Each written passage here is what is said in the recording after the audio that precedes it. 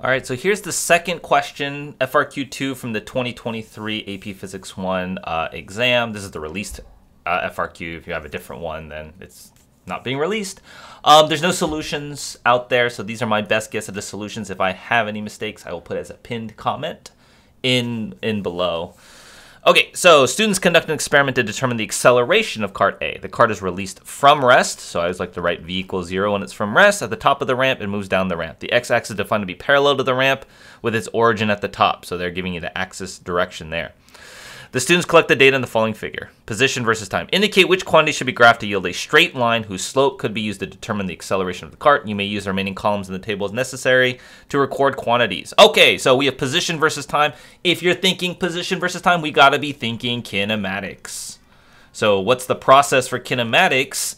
Is you're thinking, okay, what's the displacement? We'll call that the position. We'll just, that's x equals 0. What's the initial velocity? 0 at rest. What's the final velocity? I don't know. What's the acceleration? I would like to know that. And the time is a variable that's given. So then what equation relates those four variables is going to be this kinematic equation. So you would have x is equal to 0t plus 1/2 at squared. So it's x equals 1/2 at squared. And if you want something that's going to be a straight line, you always want to think about it as like y equals mx. So this is going to be my y variable. And let's just make the 1/2 t squared. That will be x.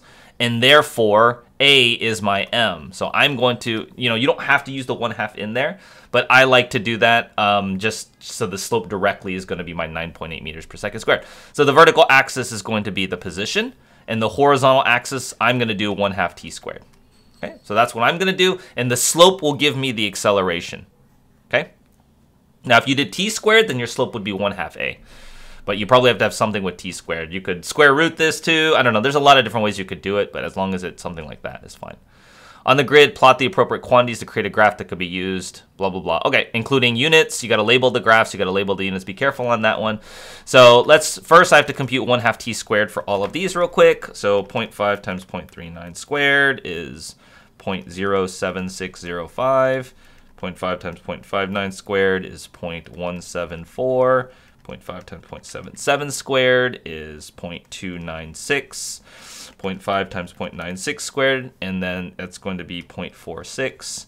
And then 0.5 times 1.2 squared is going to be 0.72. Okay, so in the interest of making it easier so I don't have to scroll back and forth, I'm going to go ahead and put these things down. And I'm going to first let's label our axes. This is going to be 1/2 t squared, and we've got to put the units. That's second squared. The vertical axis is going to be position, which is in meters. And now we've got to look at the y values. I'm going to about 0.55. So what if we make each of these like 1, 2, 3, so point 0.1, 0.2, 0.3, 0.4, 0.5. Yeah, that would be good. 0.1, 0.2, 0.3, 0.4, 0.5, and 0.6. Okay. And then in the x-axis, I want to go from a 0 to about 0.7. So we'll make this point, I don't know, 2, 4, 6, 8. No, 1, 2, 3, 4, 5, 6, 7, 8. So we'll make this 0.1, 0.2, 0.3, 0.4, 0.5, 0.6, 0.7, 0.8. Okay, so that will cover everything. And each of these will be about 0.02 or 0.025. Okay. So let's put the dots in here. So we're going to put so the x-axis 0.076. Okay, so this is 0.05, 0.076 about here, and then 0.06.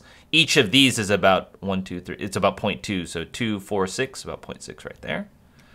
Then on the x-axis 0.174. So this is about 1.5, 175 is about there. And then 0.1, 0.12, 0.14 about there. Then 0.296, we'll just call that 0.3. And then 0.24, 0.2224. So it should look like a straight line if you did this correctly. 0.4, let's see, 2.5, 0.5, 0.6 is probably there. And then 0.37, 3.2, 3.4, 3.6, 3.8, 3.7 is going to be right about there. So put it right about there. And then finally 0.72. This is 725, so 72 is pretty close to this, and then 0.55, 0.5246, so 0.55, and maybe slightly to the left right there. Okay, so good enough. Now, this is going to be a straight line. I'm going to go ahead and start it at the origin because I know, like, you know, it should be. But as long as you pick a line that's, like, pretty good, that goes through those points. It doesn't have to go through them. I might actually make it a little flatter. I mean, you should use a straight edge. It doesn't really matter, like, how precise you are in this point. But I might do something like that. Okay, good enough. Now, you want to pick 2 points on this. Okay, so use calculated experimental value for the acceleration of the car as it rolls down the ramp. So we just want to pick 2 points that are sort of easy to read. So I'm going to pick, like, this point right here. And I like them far apart, by the way. And this is 0.5246, 0.56. And then maybe another point. We'll pick this one right here. It's close enough. So that's 0.1, comma 0.08. 2468, yeah, 0.08. So then my A is approximately equal to the slope, or it's equal to the slope, which is approximately equal to 0.56 minus 0.08 divided by 0.7 minus 0.1. Okay, 0.56 minus 0.08. Like, obviously, your specific number will be specific to how you actually calculated this thing. Okay, so don't be like 0.8 meters per second. That's really slow. I just want to double check that it traveled half a meter in 1 second. Okay, yeah, it's not that fast. Okay, I think that's fine. Okay, students are asked to determine the experimental value of gravity using there. What additional quantities do you need to measure to calculate gx from the A? Well, you should know that the acceleration is g sine theta, right? And you can do that from a free body diagram. So here you have a cart, right? So you have mg, you have normal force, and if you decompose our forces, right, this is mg cosine theta, and this is for inclined plane, this is mg sine theta. So I know that the net force down the ramp is mg sine theta. That would equal ma, mass times the acceleration. Mass cancels, so the acceleration is g sine theta. So I have A, I would need to know the angle of the ramp. Angle of the ramp.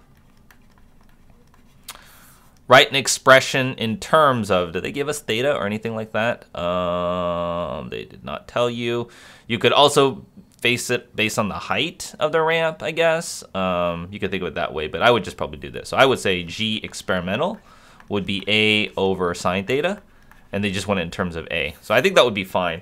Had you done something like, you know, you could have also done like calculate the height or something like that, and then equivalently found that. I mean, there's a lot of ways you probably could sort that out, but that's probably what I would do for that one.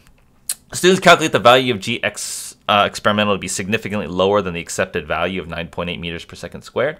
What is a physical reason other than friction or air resistance that could lead to significant difference in the experimentally determined value of this?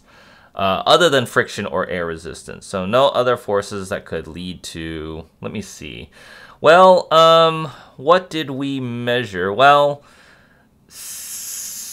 they're saying except for friction, so other than friction. What I was gonna say is that some energy in the wheels, but let me think about what could be so significant. Okay, so let's kind of break this down, right? If you are gonna have a very small value of this, that means the acceleration was very slow. So if the acceleration was very slow, that means either you measured the time properly, or okay, so you could have improperly measured the angle. Okay, that's one way, like the angle is like really off.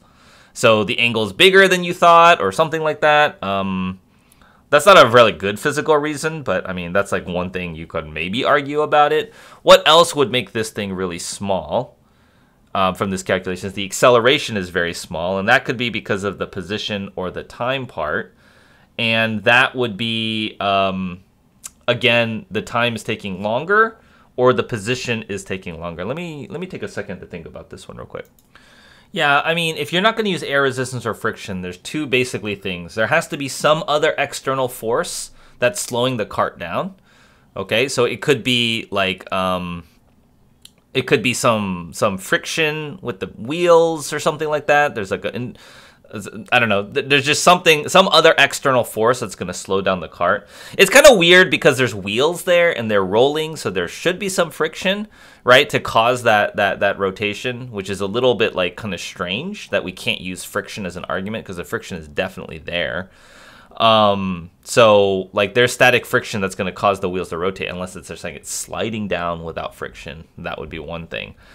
So I'm kind of hard pressed to say. I would say if I went with an answer, I would just say like the angle has to be mismeasured, right? So we're physically measuring the theta incorrectly, or you have to say there's some other external force that's like slowing it down. It's not just accelerating due to gravity. So you'd have to say there's some other external force that's slowing the block down.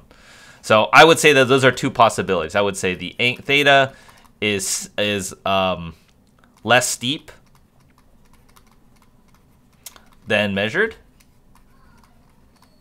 Okay, I think either of these would be acceptable as long as you clarified how that worked. Or there's some external force acting on the cart.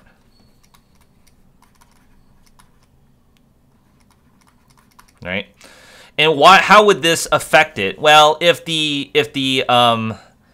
sine of theta is, let's think about it. If sine of theta is bigger than it would be, so okay, actually is steeper than measured. I should say it this way, steeper than measured. Because if it was actually steeper, then the theta you pick in is too big, in which case you're going to use too big on the denominator. So if I use the theta one, it says, well, if theta is too big, is larger than actual, or if measured theta, then A over sine theta is going to be will be smaller. Because you're basically saying the denominator is bigger than you expected it to be. That's why you're going to like... this is significantly lower. I don't really like theta because it's significantly lower. If you use external force, you have to say that there's an external force acting up the cart. And that would reduce the acceleration. And by reducing the acceleration, the gx, the experimental value of g would be too small. Something along those lines that's consistent. There's probably other reasons that I'm not thinking of that you got, but as long as it's reasonable, based on the setup of what might be happening, then I think you'll get credit as long as you can connect the idea somehow. Students want to confirm that the acceleration is the same whether the car rolls up or down the ramp. The students start the cart at the bottom, give it a quick push so it rolls up the ramp and momentarily comes to rest. The x-axis is still defined to be parallel to the ramp at the origin at the top. On the following graph, sketch the position and velocity as a function of time that corresponds to the scenario while the cart moves up the ramp. So his position is going to be like over here. And if he's subject to acceleration, the position's going to be quadratic. And so he's going to be, let's see, momentarily comes to rest, but not necessarily at the very top. So at some point, it'll like come to a rest, and then his position will then go more positive. So I would make it a parabola that looks kind of like this, maybe. And then the velocity is going to be the slopes of this guy. Now, why is it a parabola? It's because it's kind of like it's this relationship, right? It's like 1/2 at squared. It's quadratic, right? And so you're going to start at some position, and then you're going to move down. This is where you would be at the very top, and then come back down. So the velocity is going to start off with some initial velocity going up the ramp, which is going to be negative. Okay, so a negative velocity here, and then it's going to have zero velocity, and then it's going to... And then why should the slope of this be positive? Because the slope of this guy, right, equals the acceleration. Which way is the acceleration? Acceleration is down the ramp. That's the positive direction, so I want a positive slope. So this here would correspond to this part here. Like I might, if you want to say like A, that's A, that's A. It's just like where it momentarily comes to rest there, if you wanted to align that. Do we need to describe anything about the graph? No, that's it. Okay, and that's the second one.